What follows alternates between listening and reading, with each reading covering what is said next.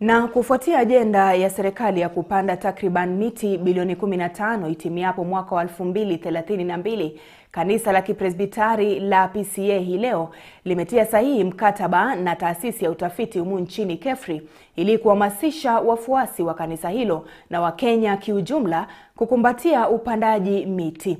Ni hafla iliyohudhuriwa na washikadau mbalimbali ambapo kanisa hilo liliahidi kupanda takriban miti milioni 1 kila mwaka. Kanisa la Pcea limekuwa kipaumbele kwenye siku za awali katika upandaji miti na utunzaji mazingira. Katika siku za hivi karibuni wakionekana kutia fora haswa kutokana na makali ya kiangazi yatokanayo na mabadiliko ya tabia nchi. Ati Mungu wetu anapenda mazingira.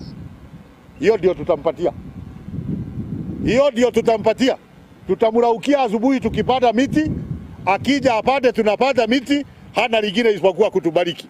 Kwa ushirikiano na taasisi ya Kefri, sasa kanisa hili linatarajiwa kupanda miti milioni 1 kila mwaka, hatua itakayochangia mno katika ajenda ya serikali ya kupanda miti bilioni 15 itimiapo mwaka 2032. We are very, very happy about Pcea.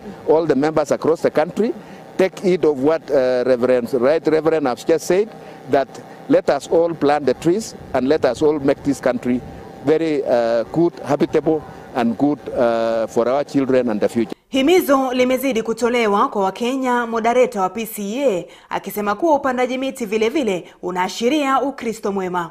That God is glorified when the environment is taken care of.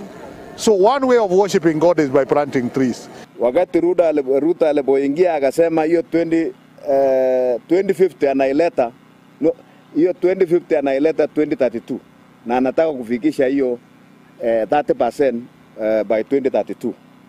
Na vile Reverend alisema hii si kazi ya serikali, ni kazi ya wananchi wote wa Kenya. Kando na kupanda miti ili kuyatunza mazingira, vile vile Wakenya wametakiwa kuzingatia faida zitokanazo na shughuli nzima haswa nafasi za kazi. Let us also make this tree growing also a business which can make money for our youth. Even we should also mold our children to be good environmental stewards from the time they are young.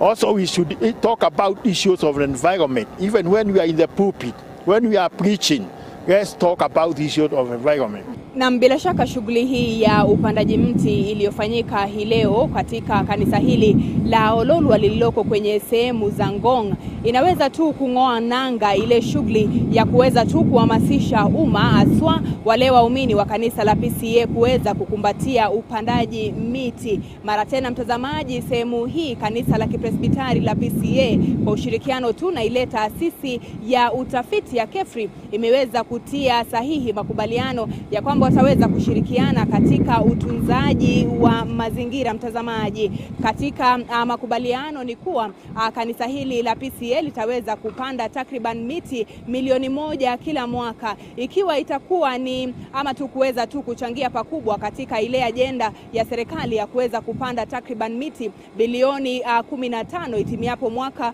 wa 2032. Mtazamaji, itimiapo mwaka wa 2027 mtazamaji, taifa la Kenya linastahili kuwa limepanda takriban miti bilioni 5 kuanzia sasa, na hatua hii ya kanisa pamoja na taasisi ya Kefri itaweza kuchangia pakubwa katika shughuli nzima ya upandaji miti na vile vile kuweza tu kutunza mazingira. Jina langu ni Aida Munzati nikiripotia Kak Machweo kutoka eneo la Ngong, kanisa la Ololwa.